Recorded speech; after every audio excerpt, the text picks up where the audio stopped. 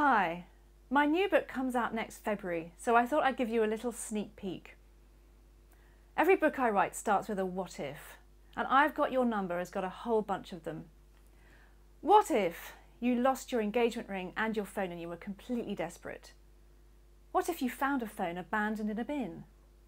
Would you take it? Would you think, it's mine now, finders keepers? Would you read all the messages on it? Would you mind your own business? Or would you maybe find yourself interfering?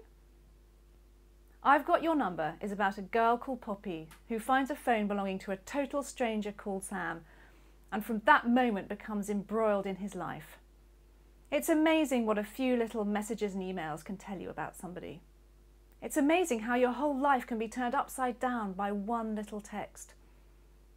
And it's amazing how hard it is to hide the fact that you've lost your priceless engagement ring from your fiancé. I absolutely loved writing I've Got Your Number, and I really hope you enjoy it too.